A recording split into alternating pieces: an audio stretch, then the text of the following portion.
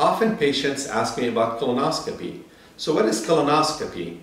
Colonoscopy is an examination where a doctor introduces a flexible tube with a small camera mounted at its tip, and it travels inside the colon in order to visualize and check for conditions such as polyp, cancer, and inflammation.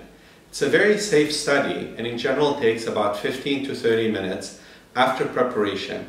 It's usually done in an endoscopy suite with some medication where the patient is completely relaxed and comfortable and does not recall or feel the procedure at all. The most important part of colonoscopy is the preparation the day before. It is very important that the patient take the preparation as instructed in order for the colon to be clean, because that would lead to a high quality colonoscopy.